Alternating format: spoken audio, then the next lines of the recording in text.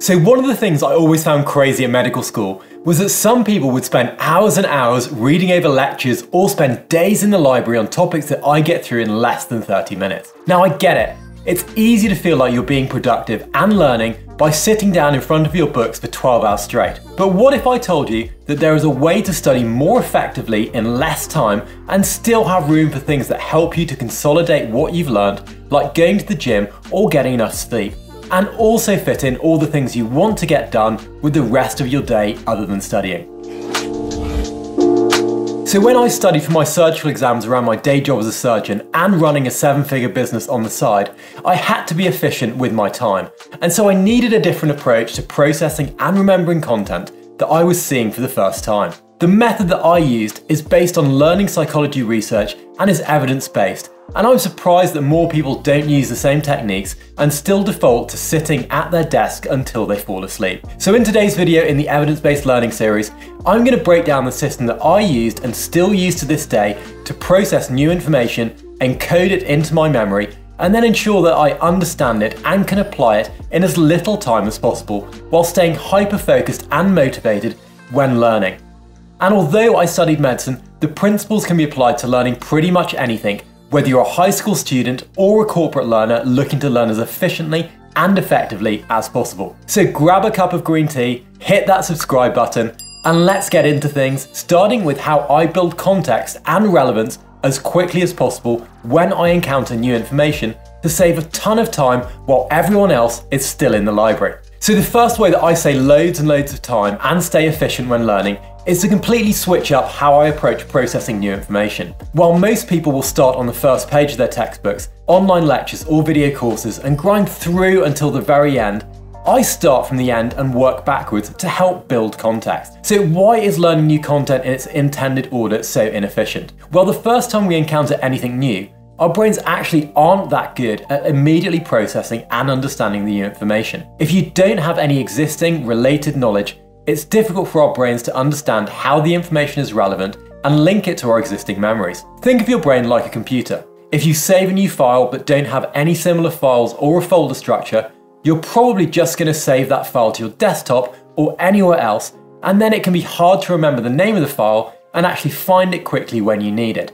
And maybe if your desktop or downloads folder gets messy and takes up loads of space, you just move everything to a recycle bin to make some extra space. We've all done it, and your brain is just the same. This is why it can feel confusing to read a new concept or topic for the very first time. You don't necessarily have sufficient context to help your brains identify that it's relevant. You can't link it to any existing memories, and you can't move it to your long-term memory as you develop that understanding. This process of getting information into our brains is called encoding, which is the input of information into the memory system. Once we receive sensory information from the environment, our brains label or code it. We organize the information with other similar information and connect new concepts to existing concepts. Encoding information occurs before the storage stage, and so organizing what you're learning is really, really important. Remember, our brains filter information, deciding what's important enough to save from our sensory memory to our short-term memory, and ultimately into our long-term memory. In terms of efficiency, if you're reading through new concepts in your textbook or listening to a video about something new,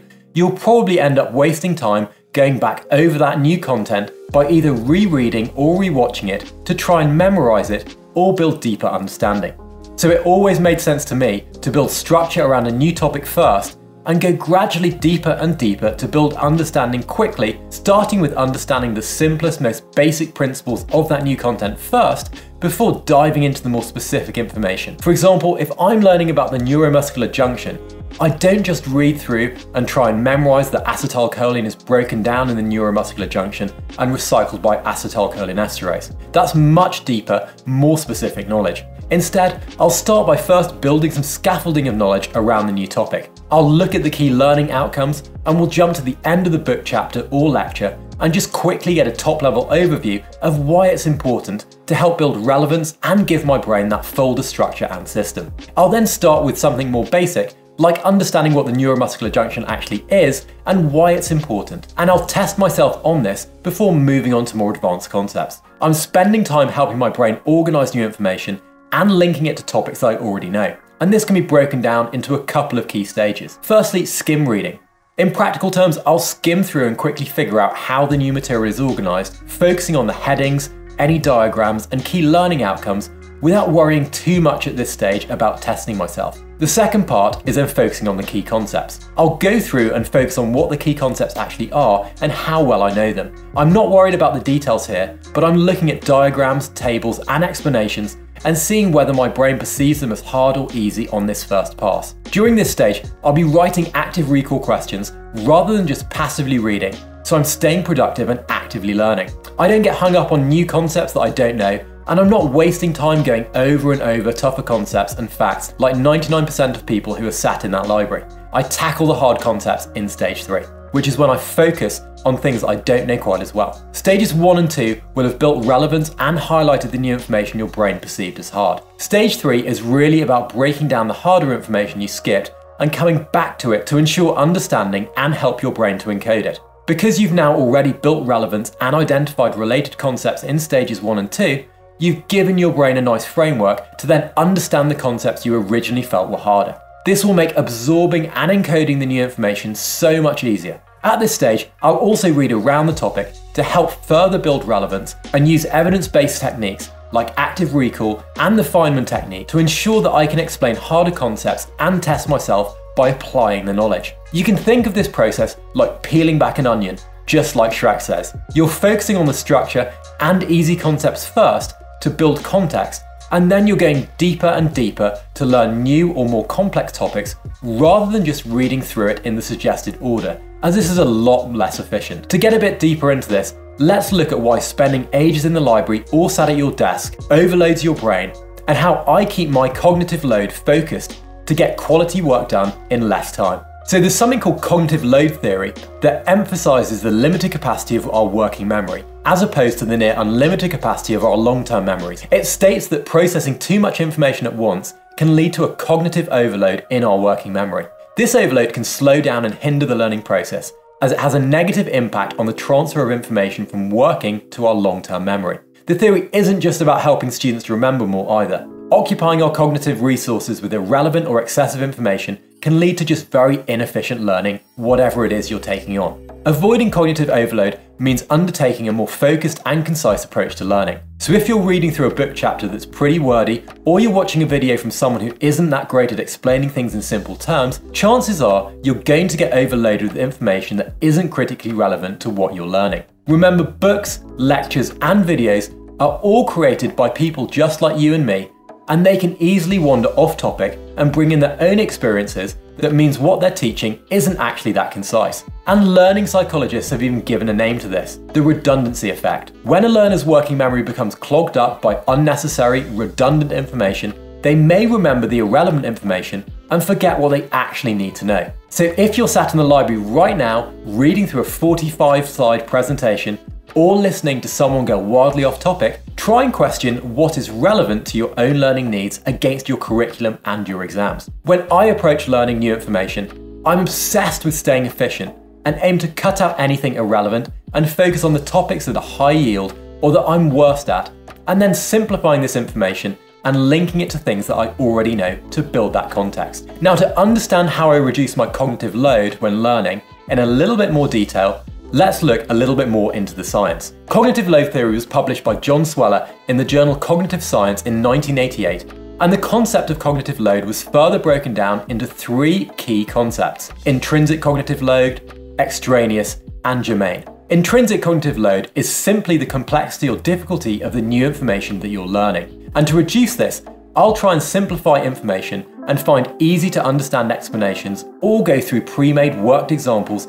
that break down complex topics. Extraneous cognitive load refers to how the topic is presented to learners and is basically what we've just talked about, getting overloaded with unnecessary information. For example, if you're given loads of text to describe what a square is, it's probably not as effective as just showing you an image of that square. If you're having to jump between different mediums like text, images, and videos to actually understand a topic, this is actually called the split attention effect, and it causes you to lose focus by jumping between multiple different sources. This is why I'll usually spend the time researching the best learning resources and skimming through new content to pull out the most important points first to ensure relevance. Finally, domain cognitive load is the processing, construction, and automation into schemas. It was first described by Sweller in 1998, almost a decade on from his original work on cognitive load. In simple terms, domain cognitive load is all about linking new content to our existing knowledge and organizing it appropriately.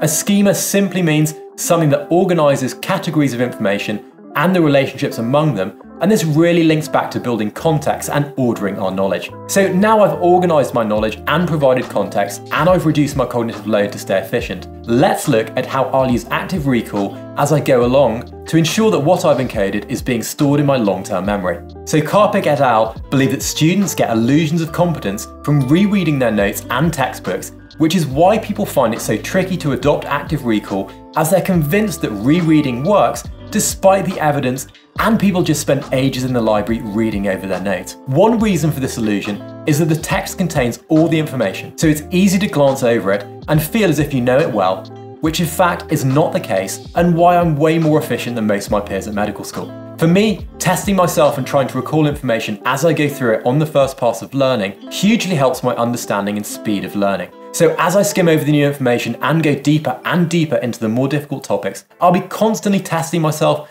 and creating active recall questions. One of the simplest ways I do this is to just cover the sections of the textbook or the slides that I'm learning and test myself to remember the key facts. I'll usually ask myself things like, can I explain what I've just read? Or can I redraw that diagram for each new short section that I encounter? If I can't, I'll go back and remind myself and then try again before moving on. This is really important, as if you can't recall the information, you simply haven't learned it effectively. And for me, testing myself has been the single most impactful thing that I've changed up in how I learn, and it's helped me to retain information for way longer. So why are some folks still sat in that library for 14 hours? Well, it's much easier and more comfortable to passively read from a book and feel productive, whereas building context and testing yourself is much more effort initially. But in the long run, it's so much more effective, and most importantly, it's way more efficient. The other thing I'll do with active recall is to jump into question banks and past papers early and try to get through as many questions as possible to test my knowledge and the application of that knowledge as I learn along the way. This is much more efficient than just testing yourself towards the end of your study period, and jumping into questions that require you to apply your knowledge and then figuring out how to do it is much faster than simply reading an entire book and then practicing testing yourself and using worked examples to reduce cognitive load and focus your brain on key information needed to solve a problem. So my final tip here is how I stay laser focused. Getting distracted and procrastinating is a surefire way to prolong learning. So the other way that I learn more efficiently than others is that I'll set myself up to really focus on what I'm learning, and I'll work for 3 to 4 hour intervals when I know I'm sharp and can get that work done. Over the years, I've built up a habit and a routine to ensure that I can work and learn without distractions. I'll make sure that I time block out learning sessions in advance, and for me, I'll usually get up and go straight to my desk, which I've prepped the night before, and then just get down to working and studying. I'll have some lo-fi music on, or if I'm away from my desk, I'll pop on my noise cancelling headphones, and I'll set myself a target of questions for the day that I feel is achievable. The other really important thing I do here is to not overwork myself. As we know, both sleep and exercise massively help us to consolidate what we learn, and so I'll make a conscious effort to take breaks, which helps me to stay focused when I come back to what I'm learning. Equally, if I do get distracted, or maybe I'm a little bit tired, I don't beat myself up about it, and I'll make sure I take an extended break before coming back to studying. Lots of people feel guilty about taking breaks or doing things other than learning, and this can lead to anxiety and stress, which is a bit of a vicious cycle, as if you're feeling a little bit stressed or anxious, or feeling you have work hanging over you, you're going to be distracted and less focused. So stick with the process, don't spend hours and hours in the library, and make a conscious effort to build context, focus on relevant information, test yourself as you go along, and avoid distractions and burnout. And that's pretty much what made me way more efficient at learning than anyone that I was at medical school with. Now, in this video, we've talked a lot about encoding and understanding what you're learning, as well as active recall. And I have some awesome videos that have received some really great feedback on these topics, which I'll put up in the end cards right over here. Thanks so much for watching. Thanks so much for subscribing. I hope this video is really helpful, and do let me know about any learning hacks that you use in the comments below, and I'll catch you again in the next video.